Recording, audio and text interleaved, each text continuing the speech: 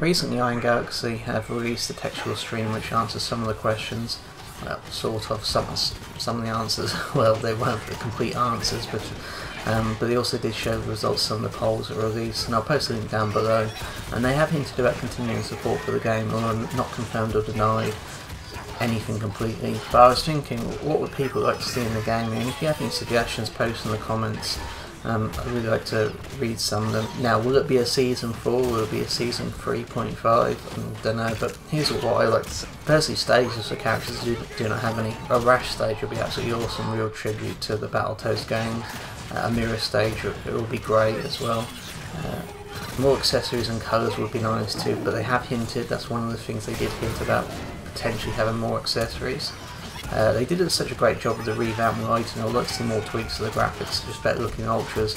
I really feel they need to have more impact. At the moment they just feel like a series of just smooths strung together. There's nothing, they really need a bit more oomph. If you ever played Killer Instinct 2, you know when you go into an ultra you get these bigger effects and meatier sound effects, so I really like that. I'd also like to see the hit counter redone as well, so the font perhaps gets crazy as the higher the hits go. I don't think it really needs a major influx of new characters. I think 3 or 4 may do.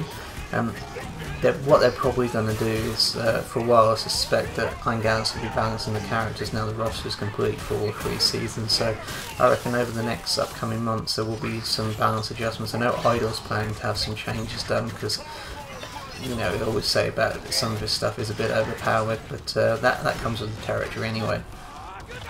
Now the thing that I would like to see is new game modes and improvements, so for example all play lobbies, tournament modes, tutorials for each characters, online practice modes. I think it would all be pretty decent, even little things like perhaps giving you like ping times before you start a match.